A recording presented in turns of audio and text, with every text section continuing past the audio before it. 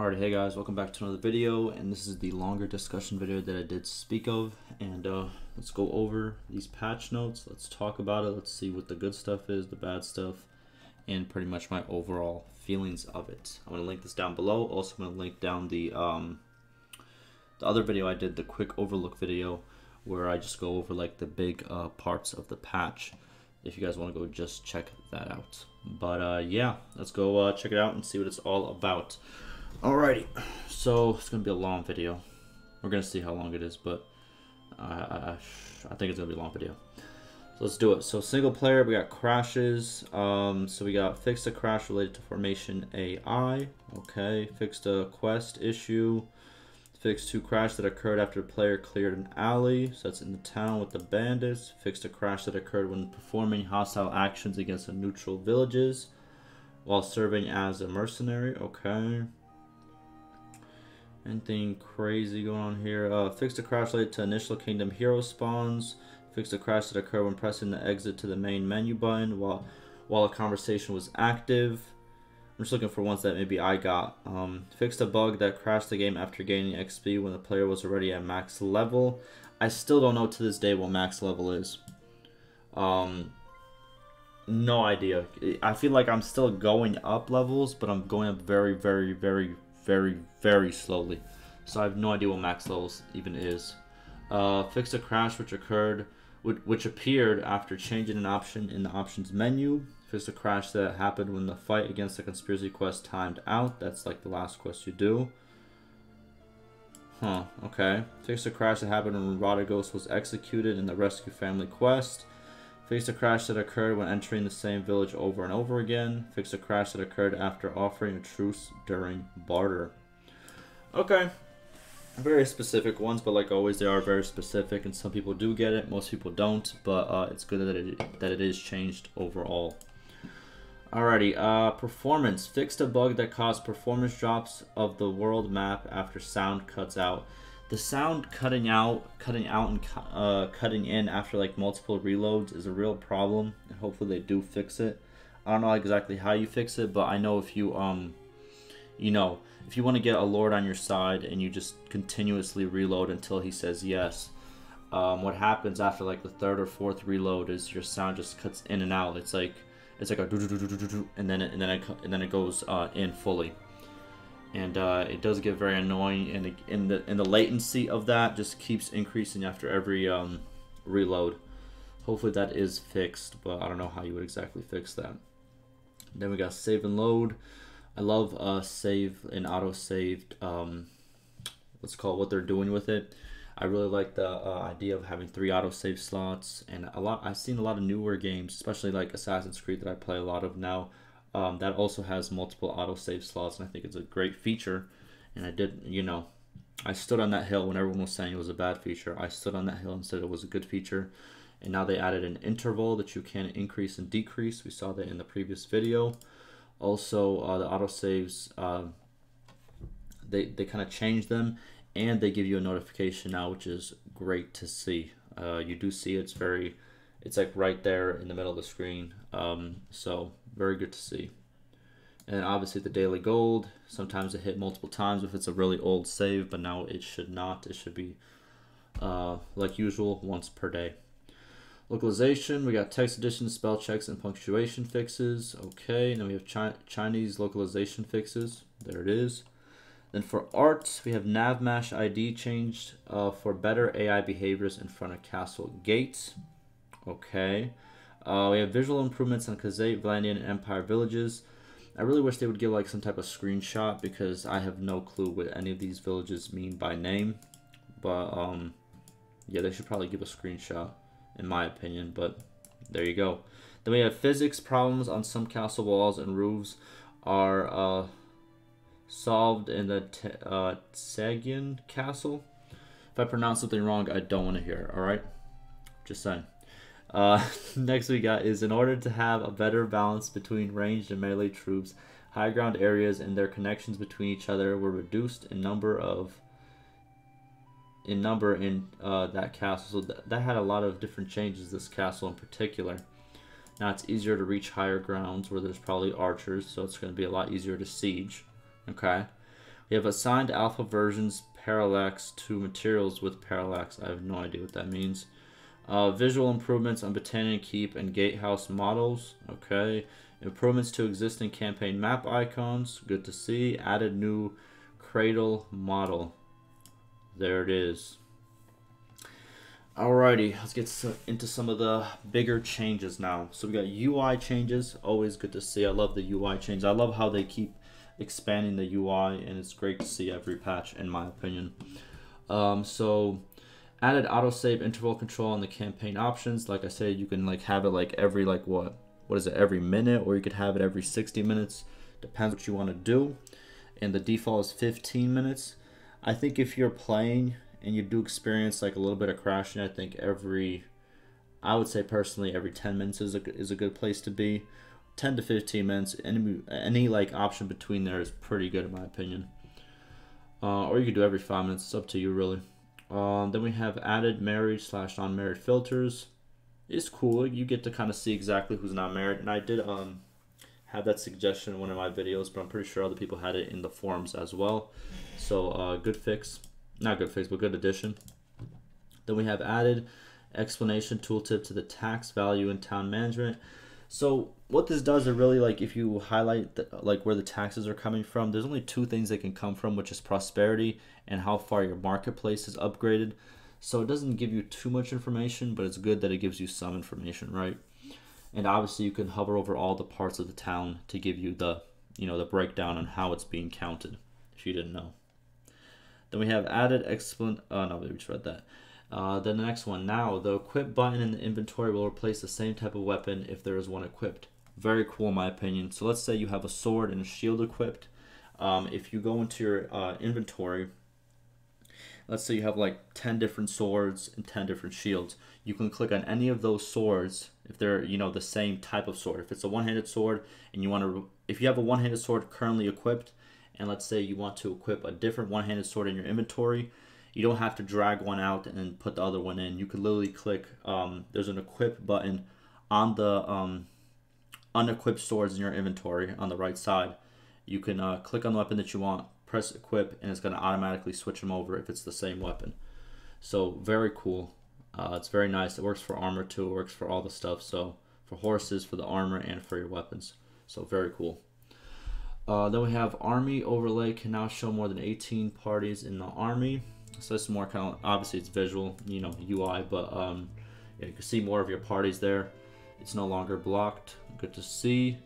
And I'm pretty sure why they did this was because of this change down here. We're gonna get to it, but I want to see if I can just really see it really quick. Where is it?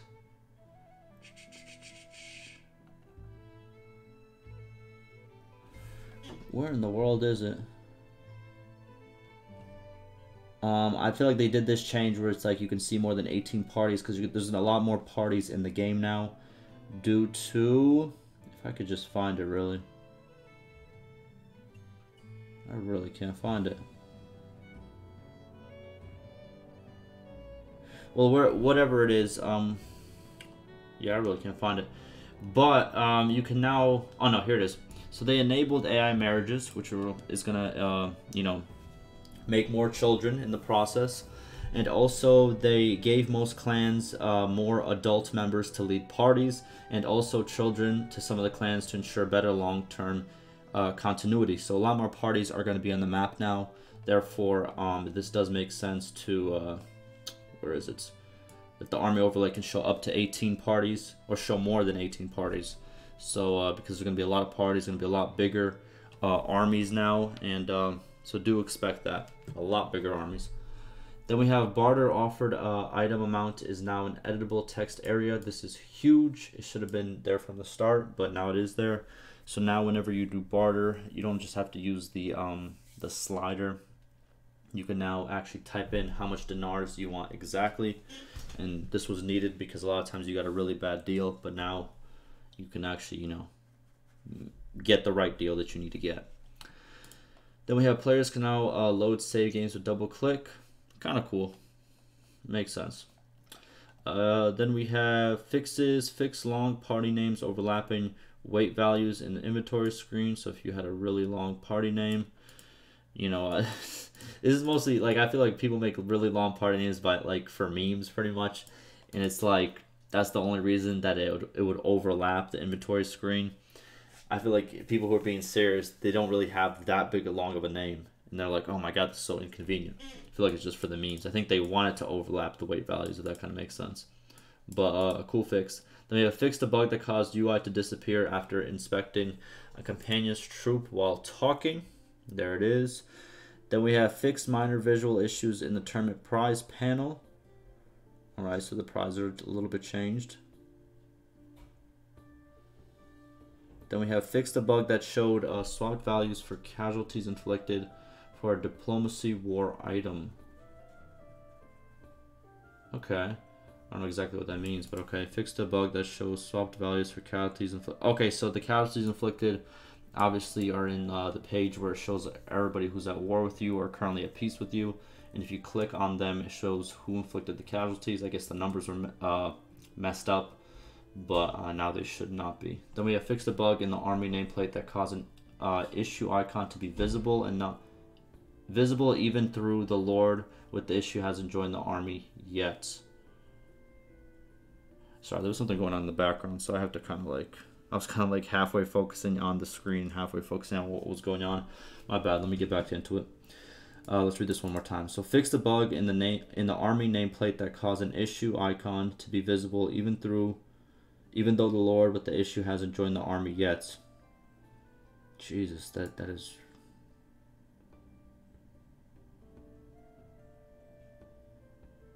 Oh, okay. So what this is pretty much saying that Lords with issues that haven't joined the army yet, it shows an army.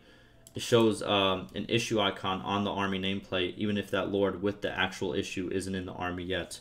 Okay, that makes sense. It was kind of just weirdly written. Alrighty, next one we have is battles and sieges. So this is a big one. So added minus 20% damage and weapon speed/reload penalty for using weapons while mounted. This is lowered by the riding skill and reaches 0 penalty at 100. This effect only applies to troops and characters in single player mode. Some mechanical weapons such as crossbows are exempt from the damage penalty. Alrighty, here's what I gotta say. This is a good change. I think that in terms of the player, it's very easy to reach level 100 in riding, and it kind of makes sense. If you're not good at riding, you shouldn't be good at having your weapon while riding. Makes a lot of sense. It's going to make early game a little bit harder for like bow players. I'm a bow player, so it's going to make it a little bit harder because I like to be on a horse and shoot a bow as I'm kind of running away from like looters and low level enemies. But it is what it is. And then also, this will affect troops in a huge way because like I stated, I feel like lower level troops, I know this is only for mounted troops, right? But lower level troops shouldn't be as accurate or do as much damage as higher level troops, if that kind of makes sense, right? Like I wouldn't expect a militia archer to be as accurate as a veteran veteran crossbow tier 6 archer, right? I said veteran crossbow, but like you know what I mean, like a veteran troop that's like tier 6 and a militia archer that's tier 1 shouldn't have the same accuracy and stuff like that, and hopefully they look into that as well. But this is a good step in the right direction when it comes to mounted units, in my opinion. The whole crossbows are exempt from the damage penalty. I guess it kind of makes sense because crossbows, it's not like pulling your bow back, where it's kind of like the strength of the character. It's more of like the mechanisms inside the crossbow, so it kind of makes sense now that I think about it a little bit more. But they could have added this 20% as well, but I kind of get what their reasoning behind it. Alright, next one. Heroes will no longer receive medicine skill experience for team kills in battles. So what I used to do and what a lot of other people used to do in the beginning of the game when it first came out is after a battle was complete, you would grab a mace, which is a blunt object, and you would hit your characters down one by one. It would level up your medicine skill very quickly because your medicine skill levels up when your characters get wounded, and then over time as they get back to full health. Then they patched that, and then what I suggested, I even made a video on it, was to use blunt arrows and do the same exact thing, and that worked. Now you can't do it either way, so now it's pretty much impossible to do. I think it's a good fix though. It was kind of an exploit. and I think it's good to see that it is fixed. Then we have some archery points in siege scenes were not being removed as expected when certain objects like walls and broken versions of walls were swapped around, causing archer agents trying to go to undesirable decisions. So pretty much what they mean by this is, let's say you took down all the walls in the sieging process of like, you know, of an actual siege, the one where you're kind of still on the map, like shooting the your siege engines are shooting their siege engines, and vice versa. So once you do that, you take their walls down, and you start the siege, like the attacking part of the siege. And what happens is, archers or even infantry, they would get into like these positions that are super open, and it would be super easy to take them down. And I'm guessing after this, now they're going to make better decisions, so better AI movement when it comes to where they're gonna sit, and I think that's kind of good. Next we have is moving information. Speed limits were not applied properly. They have been fixed and speeds were reduced overall. This is especially noticeable in shield wall, circle, and square arrangements. Okay, so if you are using one of these formations, you're going to move a lot slower now. They were reduced overall, so I don't know if that's good or bad. I don't really use formations much. I kind of, you know, stick to the basics, F1, F2, F1, F3, and, you know, you go from there. But, and also F3, F3, which is like the loose formation. But that's like the only formation I really use. Yeah, we're going to see what this really does. Then we have when troops with ranged weapons were given the charge order, they didn't approach the enemy if there was a friend in the way. This was fixed. Moving sideways to try to see enemies past friends was also added, making giving the charge order without telling troops to hold fire much more effective. There it is. So now they're going to go kind of like sideways, move around the characters to kind of get, what's it called? To kind of get their shot in. So very good. I agree with this. You could even see it a lot of the times. Let's say you told archers to like kind of like stand still but still fire. If you are like on a horse or something like that, if you get in front of those archers, they're going to stop firing because you're obviously in front of them. And hopefully now they're going to just, you know, move over a little bit to the side and continue firing. I think that's very good change in my opinion. Next we have is due to an error in updating the target agent after the target was killed, they moved back a few steps. Ranged troops tended to face away from the enemy. This was fixed. Interesting. Good fix. Then we have fixed the bug that caused formations to fidget about when trying to hold a defensive position. Hopefully they're talking about the AI, because I've seen the AI do this a couple of times where they're gonna stay in this one general area, but their troops are just gonna shuffle back and forth, like a sidestep there, just continuously, and it would mess up my archers, it would mess up their formation, just overall was kind of weird. Hopefully that's what they mean by that fix. Then we have implemented a new system that calculates troop power based on context. Remove cavalry troop simulation bonuses for sieges. This is huge. So the cavalry troop simulation bonus is, I think it's like, what, 20% for cavalry when it comes to, before it was when it comes to any simulation, which is either a battle or a siege. But now it's only for battles and it's not for sieges, which makes complete sense because in sieges, there's really no cavalry. And to be honest with you, I don't get why there isn't no cavalry in sieges. Have you guys ever thought about that? I feel like it'd be very cool if there actually was cavalry in sieges, and once the gates were open, you had the option to run the cavalry in. I think that'd be very cool. Or, you know, if you're defending, you'd still have cavalry and maybe like run out. I don't know if they're going to go in that position. I don't think they're going to do that. But it does make sense, since there is no cavalry really in sieges, there shouldn't be any simulation bonuses for cavalry units when they have no horse. So, makes sense. Then we have light crossbows are reloadable on horseback now. Some of the heaviest crossbows are capable of penetrating shields.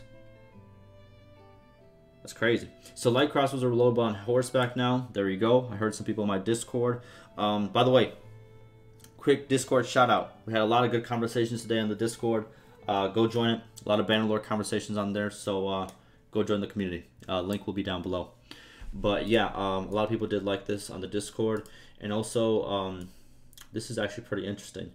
And it makes sense because, you know, very trained crossbowmen with very strong crossbows.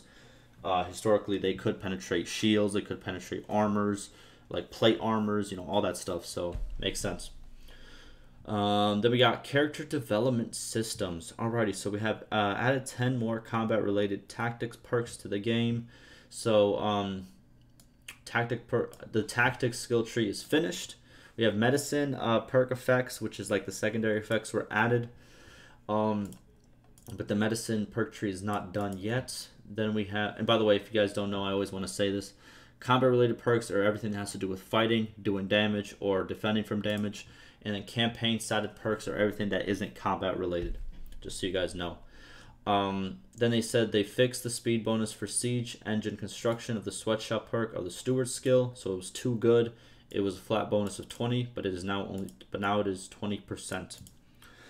Then they fixed a bug that caused troops to appear. Oh yeah, before we do move on, I noticed that there's some leadership. Me and a couple other people on Discord noticed that there's some leadership perks that were added as well, but aren't in the patch notes.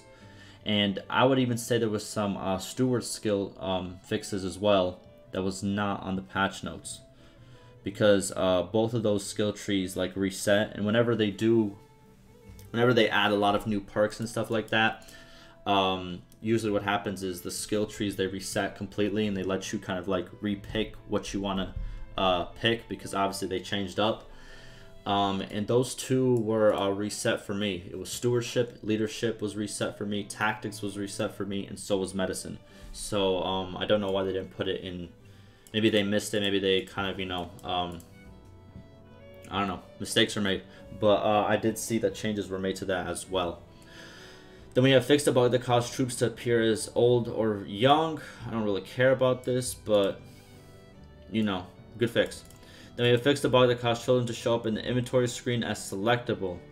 Interesting. Then we have fixed a bug that caused the player to heal immediately just by waiting on the map. I wish I had that bug, but good to see that it is fixed. Alrighty, clan and party. Bandit parties which were close to hideouts were attacking other stronger parties because they assumed that parties inside the hideout would help them. However, this was not the case. They will no longer make this assumption. Let it be said, I was the first one to make a video on this. I found this out very, very early into the game's launch, where if you have a good sized army from like 30 to 50, or just below 50, you can stand right next to a hideout, and parties of 5 troops, parties of like 20 troops, they were all going to fight you one after the other. All you had to do was just stand right next to the hideout, and it would be like an easy farming location. Rest in peace to that trick, or that exploit, whatever you want to call it. It wasn't game breaking. I feel like exploits makes it sound like it's super game breaking, but it's not. But it does make sense that this was fixed, so good fix. Then we have fixed a bug that leaves the main hero spouse and the main party in a fugitive state. There it is. Then we have enabled AI marriages to occur over time. Huge. This is a huge change. More marriages, more children, more people to the party. Obviously, we have the deaths enabled in the game now, so we need something to give life as well. We need the balance. Then this was also a huge one. Huge, huge, huge. They gave most clans enough adult members to lead the minimum number of parties. So based on tiers, I forgot exactly how it works, but the higher the tier, the more parties that a clan can have.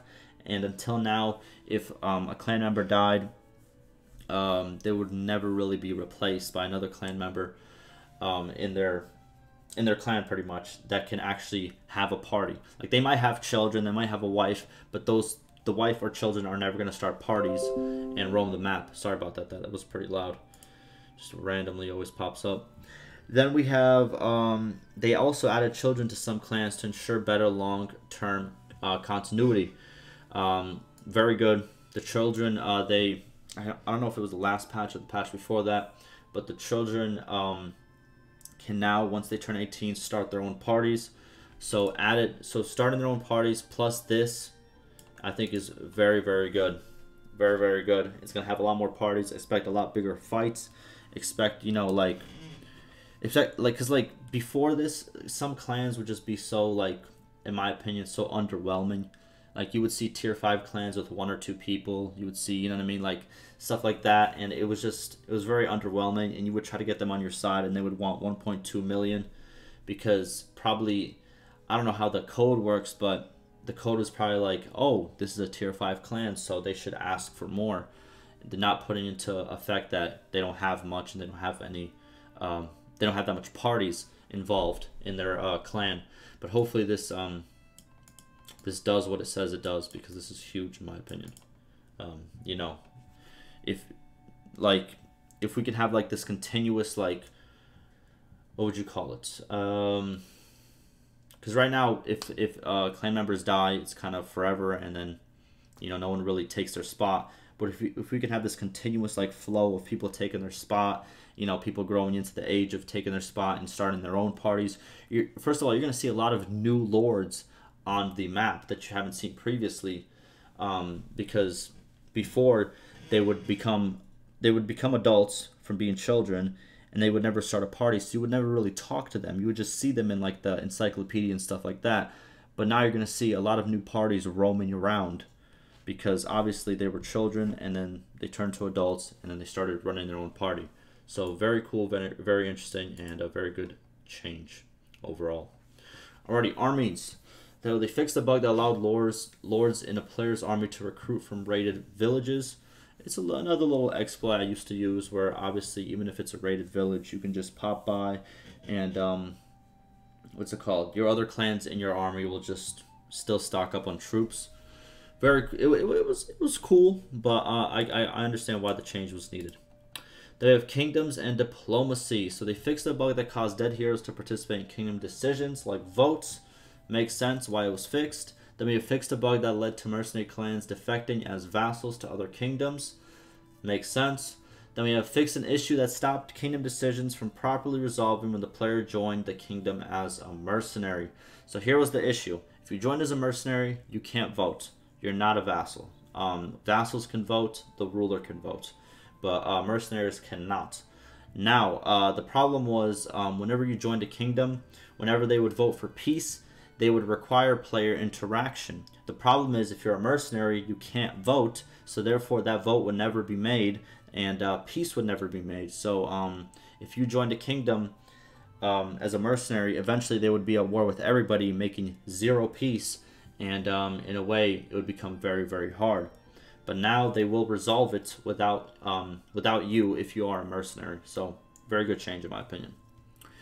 Now we have economy and trade. Let me take a real quick drink. So they fixed a bug that prevents the effects of daily settlement projects.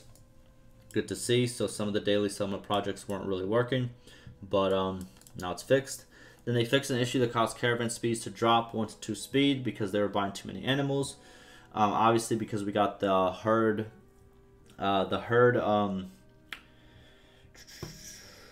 the speed reduction you got from like having a lot of animals, like the herd speed reduction, where you have too many animals and you really slow down. It really affected caravans because they used to buy a lot of animals, but now they have a limit, and if they sell a little bit more over the limit, if they get a little bit more over the limit, they're gonna sell the excess animals when they enter the next town.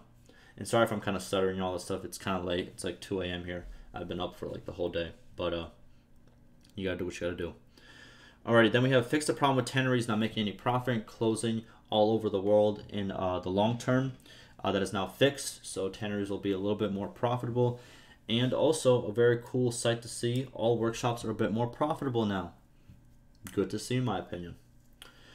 Alrighty, then we have crafting. So these were kind of like miscellaneous. I didn't really include any of these, but in my quick overlook video. So they have missing / invalid damage type strings were fixed. Okay. Then we have fixed an issue with some crafted two-handed weapon blades not appearing from the character's back after drawing the weapon. So it's kind of like, you know, visual problems. Then we have fixed a bug that caused the wrong tooltip and description to show at the smelting and refining screen. So kind of UI and kind of visual problems overall. Now, settlement actions. We have town, village, castle, and hideout. So players are no longer able to form caravans or buy workshops while in disguise. Makes sense. You shouldn't be able to really do that. And I don't know exactly how it would affect the game, if it's just like, if it affected the game negatively by doing that, but now you can't do it. Then we have players can no longer heal by entering and leaving the training arena. So I'm wondering if it was an automatic heal when you entered and left the training arena before. but you can't do it anymore. But that would have been a pretty cool exploit if I did know about it, but I did not. Now we have quests and issues. Still not very happy with quests in general. It's not the quest's fault. It's not the dev's fault. I understand where they're trying to go with quests. But again, like I've always stated, like I'm going to state forever until it's kind of, you know, I don't even know if it is going to be changed. They're not significant after like a good 2 hours into any game save that you really do. They're not significant enough to really do. In my opinion, I just don't think they're significant enough. In terms of the gold, there's better ways to make gold, or dinars. There's a better way to make dinars. In terms of reputation, there's better ways to make reputation. So I don't know. That's just me. But let's read it. So quest battle AI aggressiveness improvements. So quest NPCs will be more defensive and combat based on your skills. Good. They're gonna put up a little bit more of a fight. Then we fixed a bug that caused some quest rewards to be floating point numbers. I don't know exactly what that means.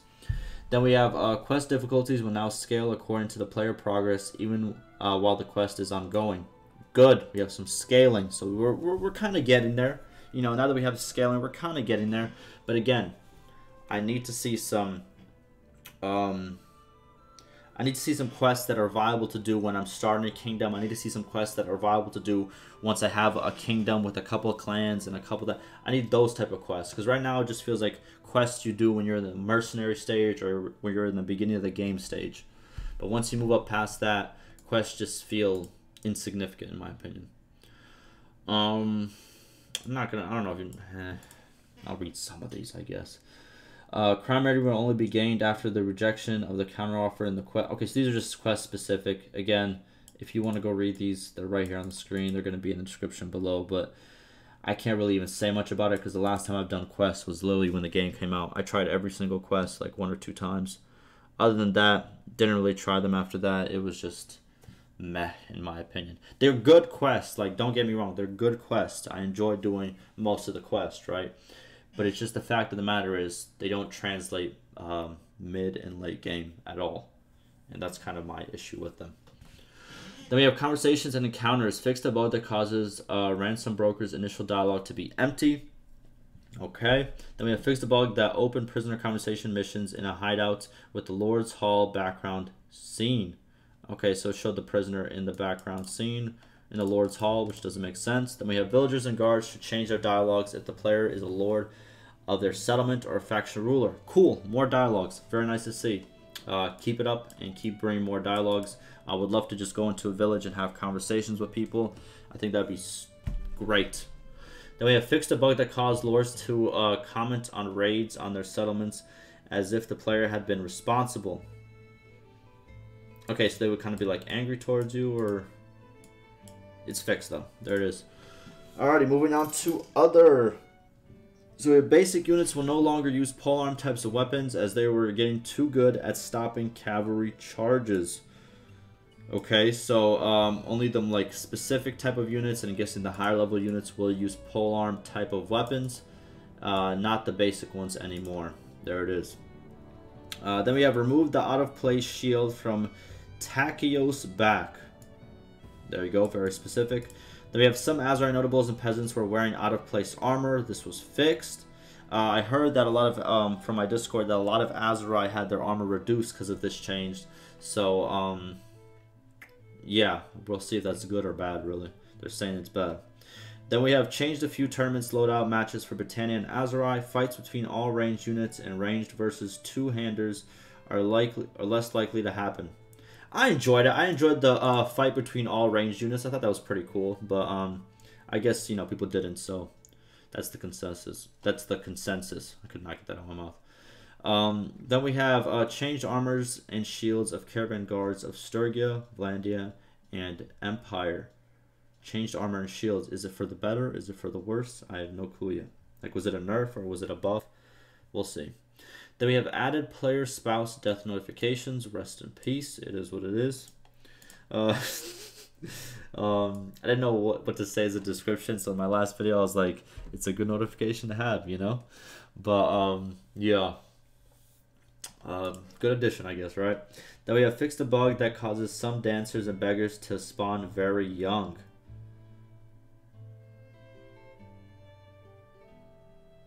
Interesting. Okay, then we have added an option to enable / disable birth, aging, and death in a campaign. With this option enabled, no new heroes will be born and no one will die in this game.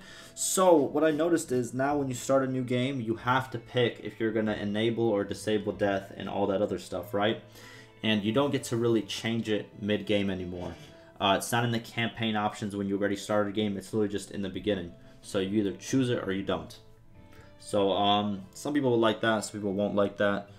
I'm pretty sure it would cause some bugs if you were to consistently just like turn it on and turn it off, so that's probably why they did it.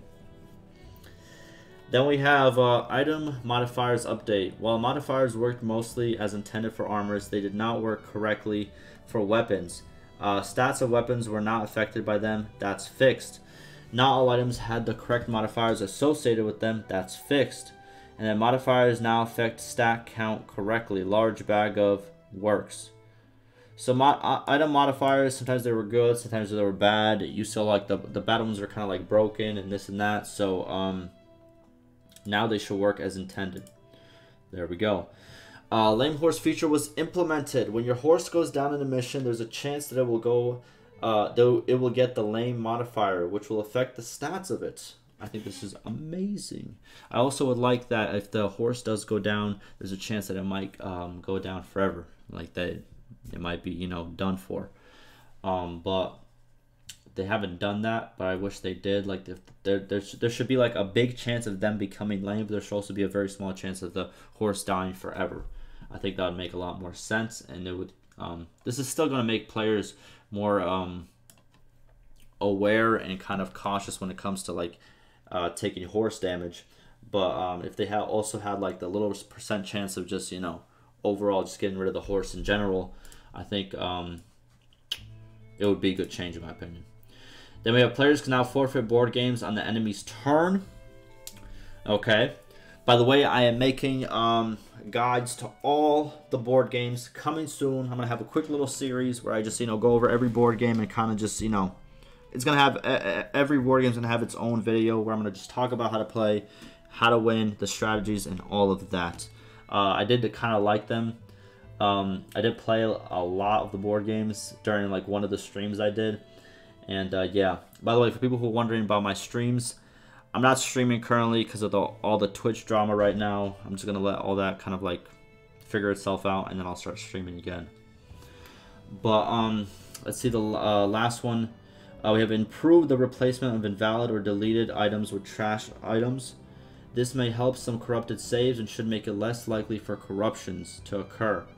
Very good. So saves are going to be a lot more safer. And if you did have a corrupted save, I would suggest you go check it out to see if it is fixed, because there's a chance it might be. So overall, good changes. Alrighty, boys. So the video is pretty long. It's almost 40 minutes. And if I continue to do the multiplayer, it's going to go past the 1 hour mark. I'm going to end it off here. I'm going to name it the, you know, single player changes in-depth kind of discussion. I am going to probably going to take a little quick break, and I'm going to go record the multiplayer version of this as well, where we go over all the multiplayer stuff, because there's a lot there as well. But yeah, hopefully you guys enjoyed this discussion. Let me know what you guys think about all of this. Let me know your opinions of the patch and all of that. The link to the Overlook video will be down below. And the multiplayer video will probably be out a little bit after this one is out. And yeah. Hopefully it was informative. Ask me any questions, concerns, and like always, stay safe.